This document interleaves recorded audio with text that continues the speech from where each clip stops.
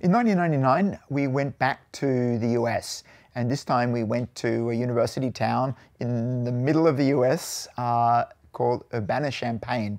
And the University of Illinois has a campus there. It's a very excellent engineering school, and I had two colleagues there.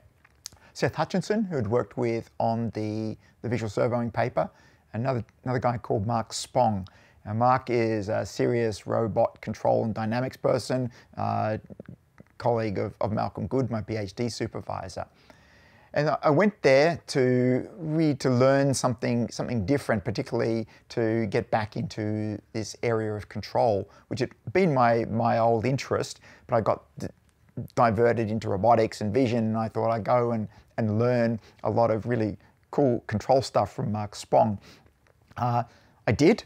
I also spent a lot of time talking with Seth, and we worked on some interesting problems in visual surveying.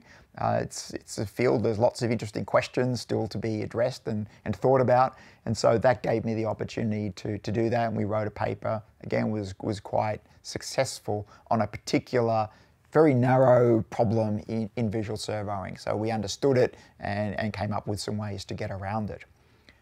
For the family, it was an interesting experience. We arrived just before the US summer holidays.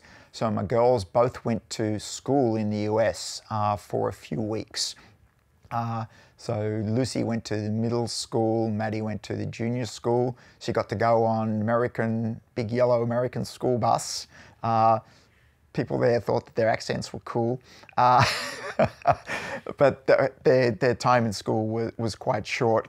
So we homeschooled them, and we did quite a bit of travel around the US, and I think it was a great opportunity for all of us. You know, more challenging for the family than it is for me, because I've got a lab to go to, colleagues to talk to. Philippa and the girls were, to be fairly self-sufficient. They bought bicycles and we rode around the place. And, yeah.